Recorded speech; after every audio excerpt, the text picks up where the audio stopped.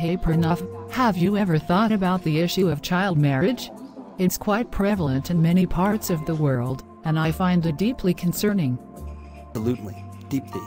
It's a serious problem that affects so many young lives. The fact that children are forced into such commitments is heartbreaking. True. I was reading about it recently, and the statistics are alarming. Millions of girls, and even boys, are married off before they turn 18. It's not just a violation of their basic human rights, but also has long-term consequences. Right. I think it's not just about the legal age of marriage, but the whole context surrounding child marriage. Poverty, lack of education, and cultural norms play a significant role in perpetuating this practice. Absolutely. Poverty seems to be a driving force, with families often marrying off their children due to economic hardship. It's heartbreaking to see how these children are robbed of their childhood and education. And the cycle continues, deeply. Child brides are more likely to experience domestic violence, have poor health outcomes, and their children are at a higher risk of malnutrition and infant mortality. It's like a vicious cycle, indeed. I wonder what can be done to break it. Education seems to be a key factor. When girls are educated, they tend to marry later and make more informed choices. Education is crucial, deeply. It empowers individuals and communities. Governments and NGOs can work towards improving access to quality education, especially for girls, to tackle child marriage. True, but I also think there needs to be a shift in cultural attitudes and norms. Community leaders and influencers can play a significant role in challenging traditional beliefs that support child marriage. Definitely. Sensitizing communities and promoting awareness about the negative consequences of child marriage is essential. It's not just a legal issue. It's a societal problem that requires a holistic approach. Changing mindsets is often a slow process, but it's necessary. I've read about successful initiatives in some countries where community leaders actively engage with families to discourage child marriage. That's promising to hear.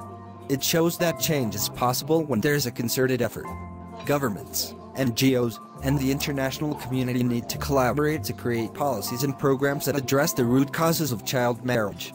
And we, as individuals, can contribute by raising awareness and supporting organizations working towards eradicating child marriage. It's an issue that affects us all, and everyone has a role to play.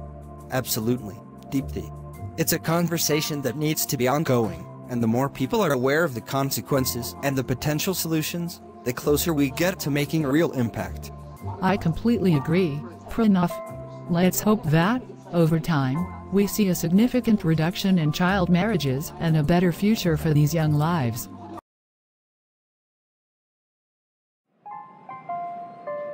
Hey Pranav, have you ever wondered about twins and the fascinating world of having two babies at once? Oh, absolutely.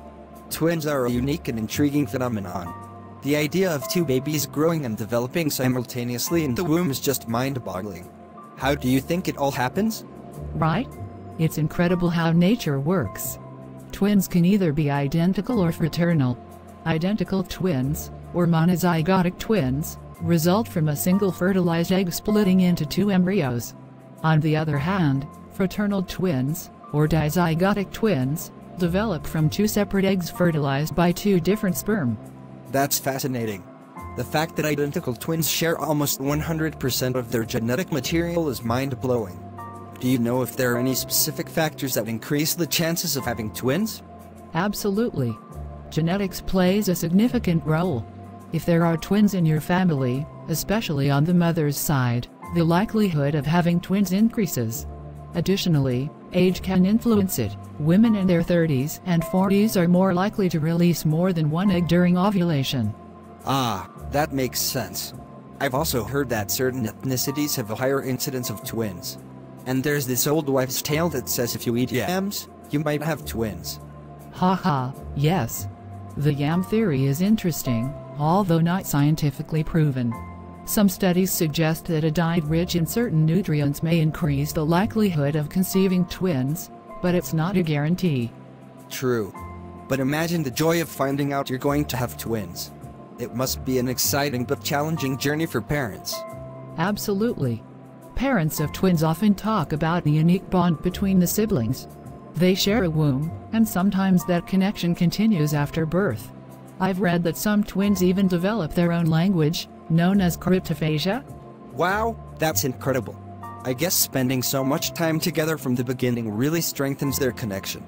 How about the challenges of raising twins? It must be quite demanding. Definitely. While it's undoubtedly a joyous experience, the challenges are real. The demands on parents' time and energy are doubled, from feeding and changing diapers to getting them on the same sleep schedule. But many parents of twins say it's all worth it. I can imagine. It's probably a roller coaster of emotions. But the bond between twins must be something truly special. Absolutely. The way they support each other through life, having a constant companion who understands you so deeply, it's heartwarming. And witnessing their unique personalities develop is a journey in itself. It sounds like an incredible adventure. Thanks for sharing all this fascinating information, Deepthi. Twins are indeed a marvel of nature. My pleasure, Pranav. Twins are a topic that never ceases to amaze me. If you ever meet twins or become a parent to twins, you'll get to experience the magic firsthand.